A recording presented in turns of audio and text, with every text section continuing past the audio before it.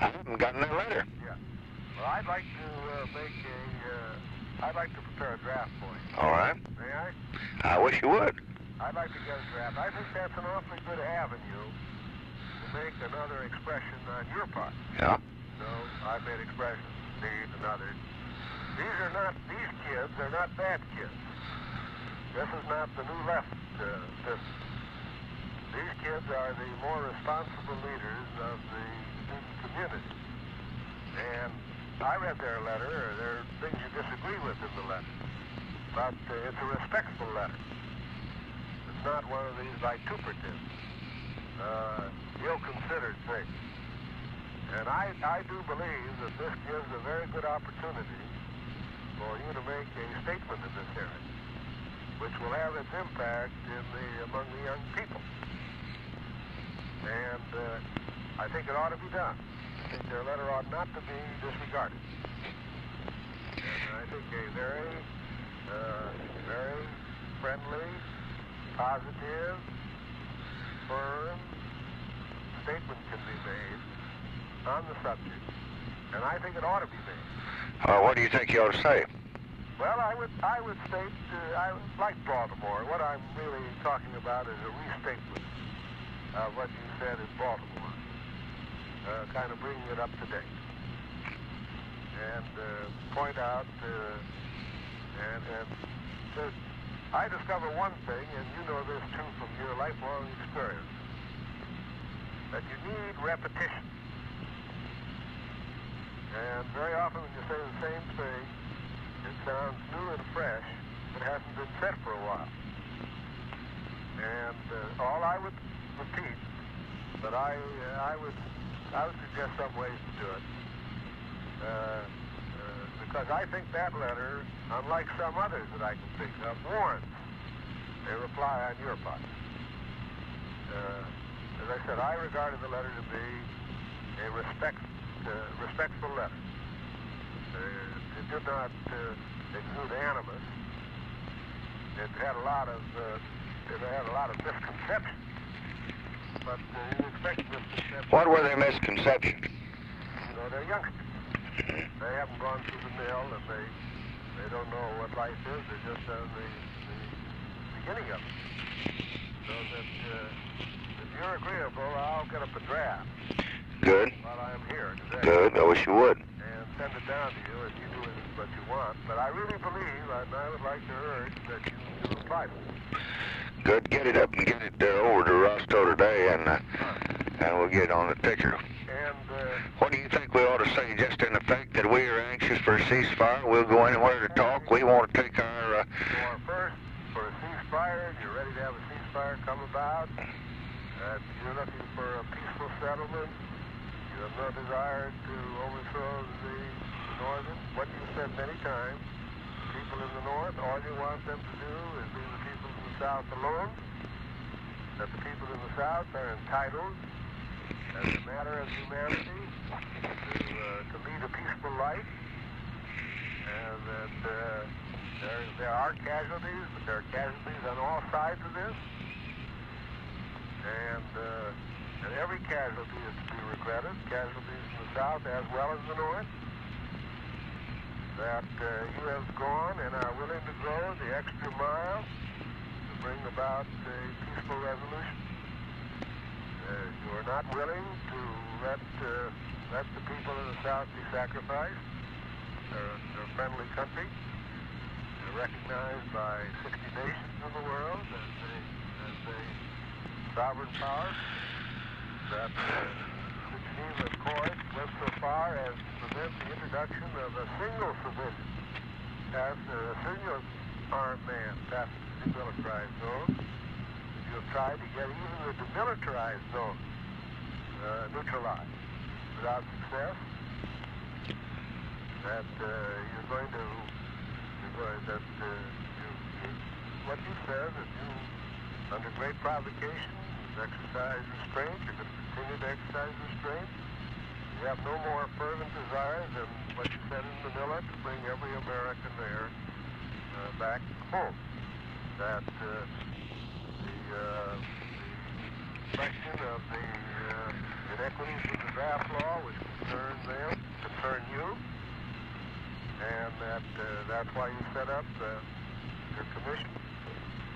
Matter of urgent study, and you appreciate their good motives because they're the beneficiaries of the inequity in the draft law. College kids. I think you might say that sometimes you see these things in a little different perspective from different observation points, but that suffice it to say, we are concerned with opinions, and we are very concerned with opinions of young people and responsible young people as they appear to be, and that they have influence with us. Kind of take the Russian line that they have influence with North Vietnam. You young people have influence with us. And we are, as you are, concerned with casualties, and we are anxious for ceasefire, and we are anxious for talks, and we are anxious to take the money that we spend on bullets and bombs and spend on bread. And you have our assurance that we agree with you on all these things. Now, if you can influence your counterparts in some way, or if you can get this message over, we can't do it by ourselves. It's not a one-way street.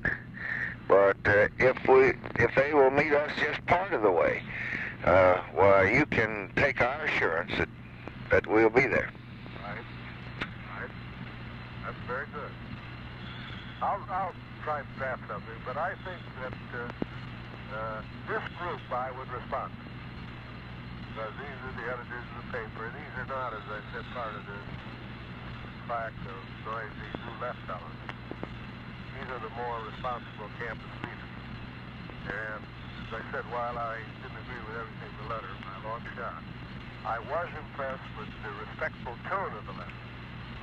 And when youngsters are mature enough to address the president in respectful terms, in an era where there seems to be diminishing respect for everything, I think they ought to be encouraged by a dialogue with them. And I think it also affords a kind of a good forum for you to express what you have expressed in the past, but bring it up to date. And I think this is much better than some of the other ones. How do you feel about the budget? Well, you know, I told you how I felt about it. I'd like you to come out with a goddamn fighting speech, not a conciliatory.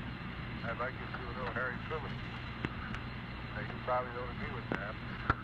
I think you ought to come out and you ought to say you're not going to repeat an issue in the great society. You're going to expand it. Our America has great unmet needs. We have the resources to eliminate these pockets. And they're only pockets. The great affluent society. And that you as president are going to do it. And you're not going to be deterred. And you're going to ask Congress to give you What do you think about the tax bill? I'd have taxes to finance.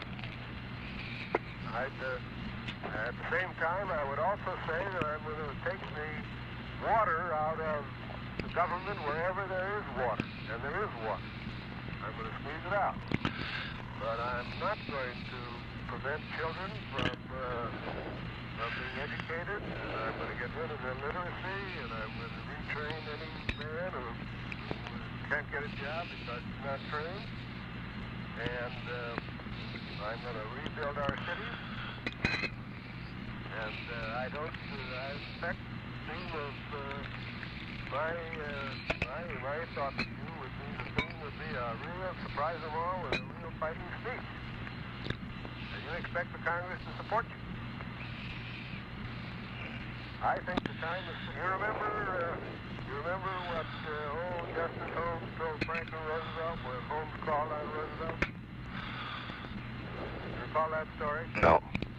Well, when President Roosevelt came to Washington, that's that thing that you and I are familiar with, many people have forgotten, but our country was in great trouble. He started to launch the New Deal. He got under attack by all the elements that don't like progress. He went to see the old justice who was retired and was then 91. And the old man drew himself up when the President of the United States came in, although he was fairly bedridden, but he got erect, he got on his feet, he stood up. And Roosevelt asked Holmes for some advice. And Mr. Holmes said, look, Mr. President, I fought in the Civil War. I learned one lesson. That when the enemy is after you, you launch an attack. You don't wait to get it in the chin. Well, my advice to you is carry the fight to the enemy. Don't let the enemy carry the fight to you. And I believe that's sound. I believe it's sound economics, and I believe it's sound politics. I think today a lot of the doubts and the hesitations, the cynicisms, and all of that would vanish. You would just dig in. You're committed to these programs. You believe in them. You launch them. And dig in and say, we got to fight a war. We're going to fight it. But we're going to overcome at the same time all of these troubles with our own country. And rather than give an inch, now the papers are filled. I don't know whether you've been reading them. I've been reading them while I'm in the country here. The papers are filled with these stories. This program is shut down, and that program is shut down, and Sergeant Shriver's outfit is falling apart, has no morale, and that the Great Society program is going down the drain. Well, I confound all these critics by telling them that you don't retreat an inch on these great ideas. In fact, you're going to propose to beat them up. And I tax the American people to do it. Everybody can afford to pay a few pennies more and has the moral obligation to pay a few pennies more to maintain our foreign policy and to advance our domestic economy. Nobody in this country, except a very small percentage of deprived people, is suffering. Everybody's had it better than ever would be conceived 30 years ago in the lifetime of any of us. More kids are in school, more youngsters are going to college, there's better prosperity in every worker's home. I don't care what they may cry about and say that the cost of living took away their wages. There isn't an industrial worker in America employed who isn't far better off than he ever dreamed he would be. And he knows it, whatever his complaints may be. But I would not make a conciliatory budget or a conciliatory speech. I'd come out there fighting. And the American people support that, in my view. And I'd put the Republicans in a defensive position. They're now feeling cocky because they won a few votes. They always win in this type of situation. How much would you put in for poverty? We put in 800 million. We put in 800 million last year. We put in $1.6 billion this year. What are they asking for? Well, they asked. I heard them. John Gardner and the Bill Works, and all of them have got their own individual programs.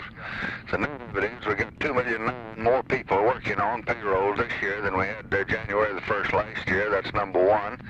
Number two, I've now spent $9 billion of the federal budget for poor people in 60. Kennedy spent $12 billion in 63. We will spend $22 billion in 66. I plan to ask the Congress to approve about $25 billion in 67. That it will be divided between education and health, Social Security, and the poor. Just for the poor. That's for those under 3 $3,000 income. We have reduced it from 40 million in 1960 who had incomes under 3,000 to about 32 billion now, and we propose to reduce it to another $1.5 billion this year. I know that, and I know that generally. Now, some things become symbolic. What? Some things become symbolic. Well, we've got 2.5 million people that in the last 5 months have had medical care that they never had before. We've got 9 million people that have been brought under minimum wage that were never brought before. We gave them a 7% increase to Social Security last year. We're planning to more than double that this year again. We are spending about $10 billion more on health and education this year than we did when I became president. The elementary educational bill has got